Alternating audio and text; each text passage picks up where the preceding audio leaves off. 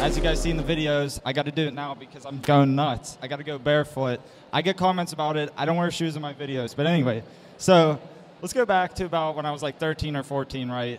I've talked about my introduction to the hobby many of times, but just a quick introduction for any of you who don't know who I am.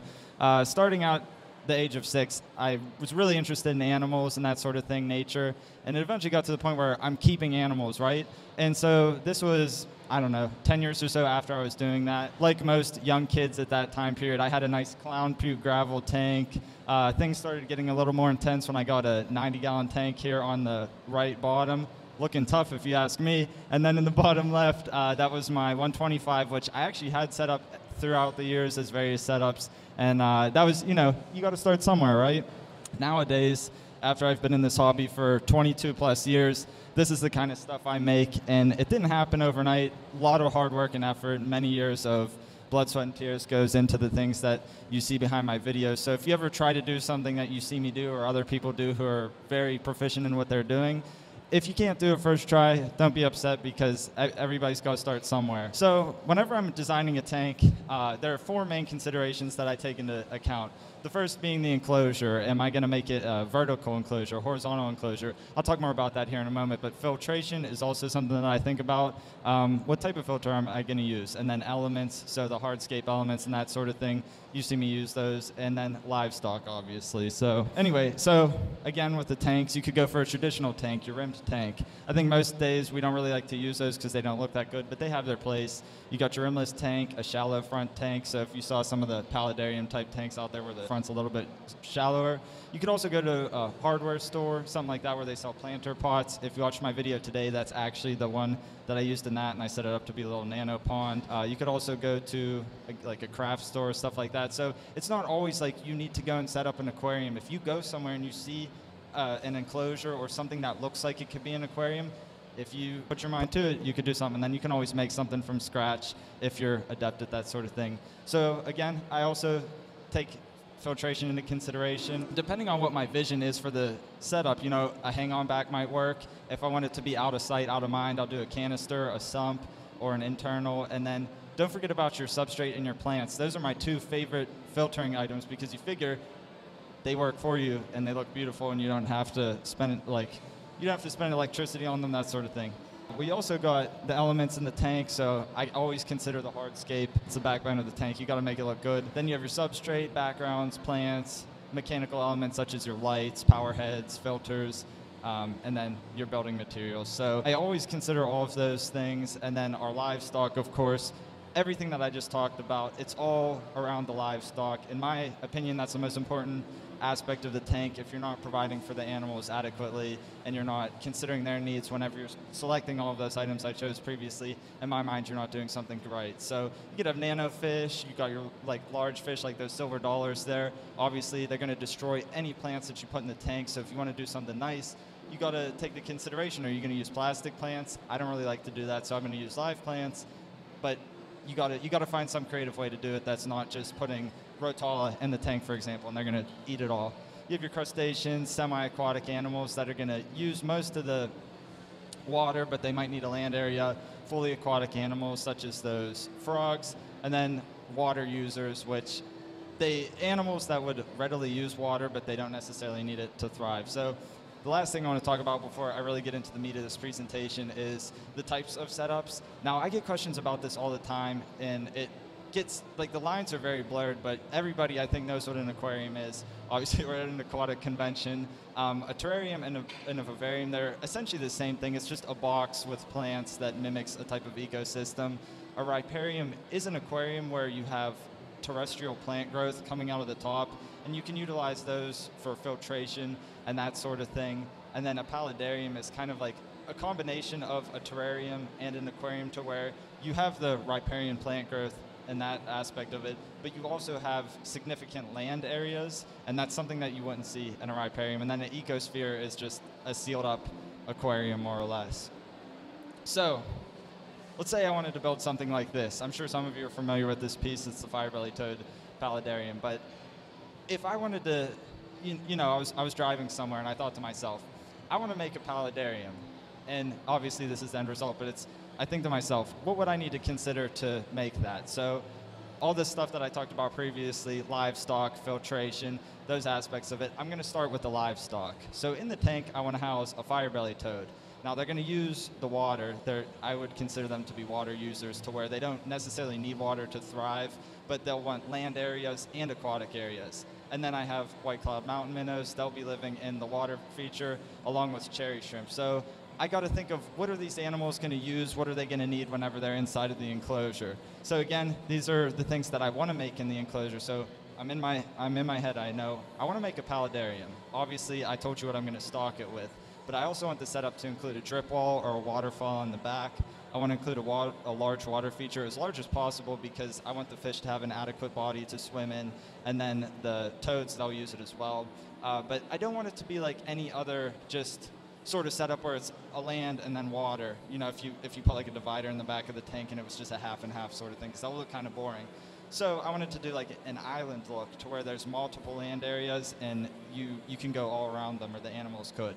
I also wanted to include aquatic and terrestrial plants. Obviously, you could get the territory barriers for all of the animals, but also for filtration purposes, because if you can include terrestrial plants in your tank, once they get established, they're a very good filter for nutrient export. And when you have a really established sort of riparium type setup, you're going to have to do very minimal water changes. And really, I know Rob just said that he recommends topping off with RO water and that sort of thing, so that you don't get the excess mineral buildup. The plants are going to take it up, so you could kind of work around it in that aspect. I also want to have a natural rock background. I'm sure that you guys have seen like the universal rocks type backgrounds and the I can't think of the other one right now, but those custom backgrounds. I didn't want to do that. I wanted natural rock and a natural aesthetic overall. The tank, I have a 40-gallon breeder here, just the basic one. That's what I had to work with, so I figured I'll use it. And then, so I'm thinking, what kind of filter do I want to use in this tank? Well, I want to maximize the space within the tank, and so hang on back doesn't really make sense, because I can't filter the water properly,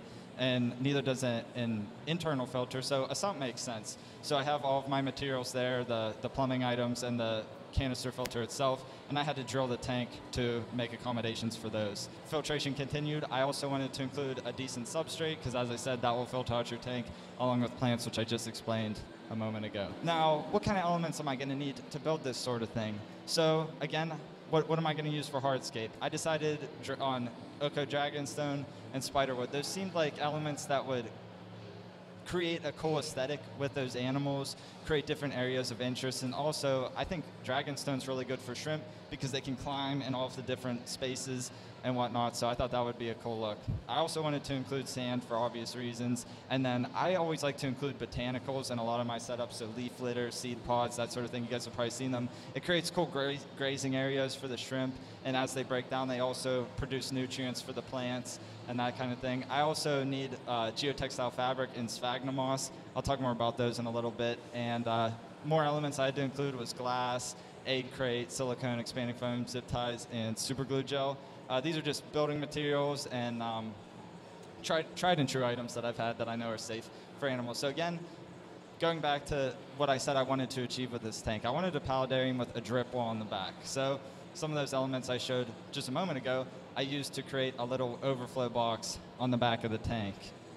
And then I thought to myself, so I want to make the natural rock background in the back of the tank. It ends up being about, I think it was 60 pounds worth of stones that I used to put on the back. You couldn't just stack them up the back of the tank. Inevitably, they would fall over as you go through, maybe a year, 2 years. It would happen eventually. But I thought to myself, what I could do is silicone strips of egg crate and create like a skeleton on the back of the tank. And with this, I could use that as a skeleton for the stones. So what I did is I built these land areas out of the egg crate as well, and you'll see I covered them in that fabric. And the reason I did that was so when I fill them up with the substrate, it doesn't pour out into the rest of the setup, and it creates little islands. So I built up the hardscape around the islands that I just showed, and also on the background. And I used the expanding foam around the stones, which locked into that egg crate, so that way it creates a strong network that holds it all in. So that achieved my goal of creating the islands and the background with natural rock. But it created a problem where you'll see that the expanding foam doesn't look very nice between the rocks. So what I did is I broke up some stones and I super glued it in between them and put the rock dust on them, which conceals it. And then you end up with a finalized hardscape there, which I think looks pretty good. And you guys know, or most of you should know from watching my videos, if you can get yourself a nice hardscape to start, your tank's gonna look good even if the plants don't look good initially. From there, I went on and I planted the setup. Rather, I filled it with the substrate, then I filled in the front of the tank and I added all of the plants. With any tank, I think it helps to add accent elements, so I put little stones and stuff like that throughout the front of the scape to add some more interest. And then from there, it was pretty much just finishing up the tank. I added the water, I dropped in the botanicals, added the fish and shrimp and the toads. And here you can see just kind of some final shots of the tank, everything enjoying the setup. And again, going back to what I said initially, the primary consideration is always the animals. What are they gonna find the most use out of? What are they gonna really enjoy? And for me at least, I observe my animals a lot, so I see what are they gonna use? What are they gonna climb on? What kind of aspects of the setup are they going to use? So this, I think, in my mind, is the perfect environment for the animals that I showed earlier. They all thrive in there. The white clouds breed. I think it's a beautiful thing. But all those sorts of principles and things you can take into my other setup. So this one, I just wanted to create a simple scape that is easy to maintain and that when I would go in the tank, it wouldn't move around. So all of the hardscape, it's foamed in there, and then I siliconed the moss on there. And so those were some considerations I took as I was building that. And then this was a pretty fun one. So it's a blackwater biotype for autumn angelfish that I did for a buddy of mine. And he told me sort of what he wanted. He went on to Peru a couple years ago, and he really wanted me to create that look. So he showed me a couple of images that he captured from it. So I tried my best to replicate that look. But I thought to myself, how can I create something? Because he's not a fish guy. So I was thinking, how can I create something that's easy for him to maintain? And the complete way that this tank is built was built around just easy maintenance. And he sent me a picture last week, actually, and the angelfish started spawning. So I'd say that was a successful operation. Again, with this, just a very simple nanoscape. I wanted something that was easy to maintain, so I just loaded it up with plants. And this tank, I do a water change on it maybe every 6 weeks, and that's it. And no CO2, nothing like that. That's a low-tech tank. Actually, all of my tanks are low-tech, but riparium type tanks, you know, same thing. I think to myself, I want to have a setup where the plants are growing out of the top, so I built it accordingly. And the last one that I wanted to finish up on was this tank.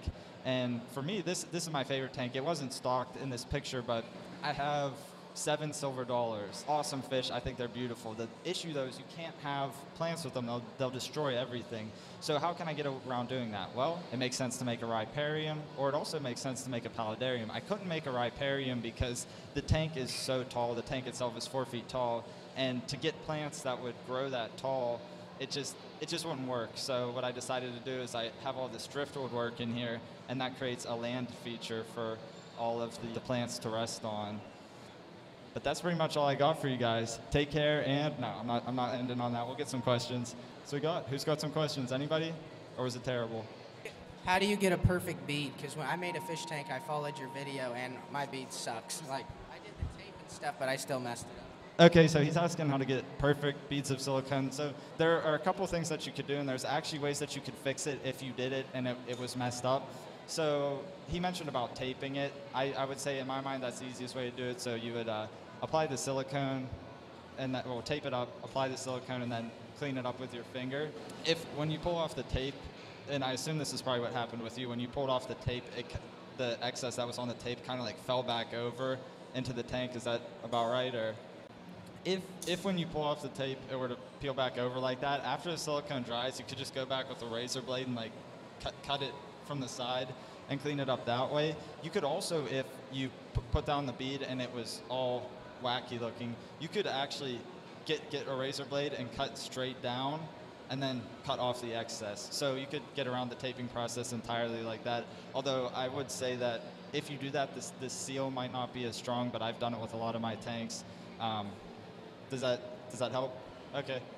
Anything else? You just like tips for beginner aquascapers? So I think a lot of times you see like stuff that I did and what George Farmer, you know, there's all kinds of great aquascapers out there, and it's really easy to look at their work and then you set something up and you're like, man, it doesn't look as good as what they're doing. It just doesn't compete with them.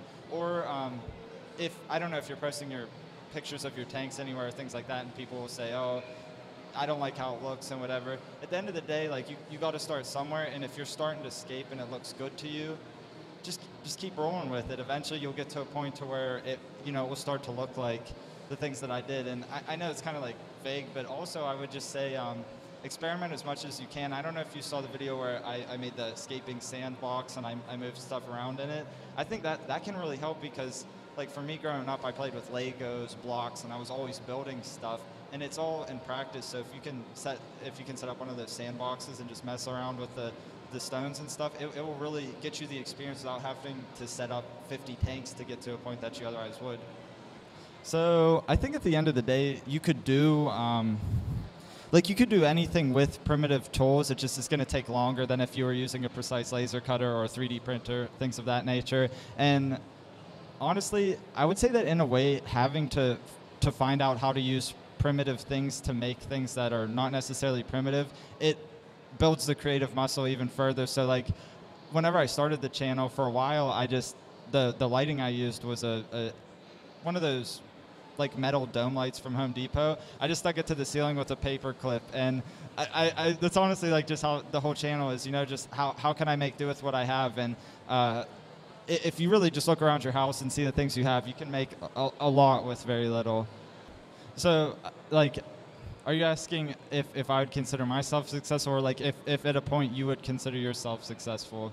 No, the setup itself, like your aquarium. Oh, I got you. I would say that if, you know, after a certain amount of time that the animals are exhibiting certain behaviors and things, and I wouldn't necessarily even go down the route of the longevity of the setup, because perhaps it was successful for a couple of months and then it sort of died and then you had to do something new. Because if you learn something from that process, then it was successful. But I would say that if the animals are thriving, they're exhibiting normal behaviors and things like that, and everything appears to be doing good, then in my mind that would be a successful setup. At heart, I'm a perfectionist, so I understand that very well. And it's you just get so fixated on something that it doesn't work. But if I ever get to the point with scaping, at least, where I find myself where I just keep adjusting things and they're not working right, I just get rid of it and start over again, because it's almost like it's a losing cause. Yeah, you might be able to find the combination that looks right, but everything that I do is based on my time. So if I was going to waste 2 hours trying to fit some other thing, whereas if I were to restart it and maybe do a complete scape in 20 minutes, I would have rather have done that. And I don't know, I would say that. But sometimes it could help to just step away. I don't know. That would be my answer to it. You're saying that if the foam broke down and affected the water parameters? Honestly, I've been using this stuff, no pun intended, because it's great stuff. I've been using it for like, I don't know, at least 12 years, and I've never noticed that it broke down to the point to where it was affecting the animals in any negative way. And I think that as long as there's not actual pieces coming out and the fish are ingesting it and that sort of thing, it's probably totally fine. I don't really think that's the right material for the job, to be honest. I would probably go, I honestly would just find a stone that feels smooth, so maybe like a river rock or something like that, and glue them or silicone them together. I just think that if you're trying to do it with the foam, it's not going to do what you want it to do. And it's going to be more work than it's worth. The ideas? Honestly, they just come to me. I'll just be driving to Home Depot or something like that, and it's kind of like what I was explaining. So I'll think to myself, I want an aquarium that so I don't know if you saw the overflow aquarium. I thought to myself, if I want an aquarium that overflows continuously, yet is an effective system, how do I do that? So I came up with the idea of it overflowing, right? And then I take all of those principles, so filtration, livestock, all those things, and I essentially build my idea off of those, knowing how those other elements work. Yeah, so I did a build for Kenan 2 days ago, and it was for a black-throated dragon. So that was it's not too much bigger than the bearded dragon now, but eventually it will. So that was one, and that video will be out next week. But I would say that for myself personally, I've been throwing around the idea of getting a snapping turtle again. If I do, that could be one. And I'm also trying to pull some strings to do stuff at the Pittsburgh Zoo. So if that works out, whatever large animals they have, I could potentially do something with that. I don't know. There's definitely plans to do it. I don't quite know what they are yet, but I will. So stay tuned. Oh, I'm going to offend about 3/4 of the convention here, but no, I like saltwater tanks, and I like anytime that I see a nice one at the pet store or something like that, I look at it, I'm like, man, that's cool, I would want to do it. And I really like the crustaceans and the cleanup crew. They're very interesting to me. And to be truthful, I think it is something that I will do at one time. But as I'm out here and I look at the saltwater stuff, it doesn't do it for me. Like I don't look at these black light lit setups and I'm like salivating over it. I see something with tanks and I'm like, yeah, that's my jam. So it's a lot of it's a preference thing, but I do think at some point I will, and perhaps at that point I'll be like, next time I come to one of these after I've set up a saltwater tank, I'll be like, oh, because I actually understand what I'm looking at. I don't really have a frame of reference to know exactly what I'm looking at. So, all right, take care and peace.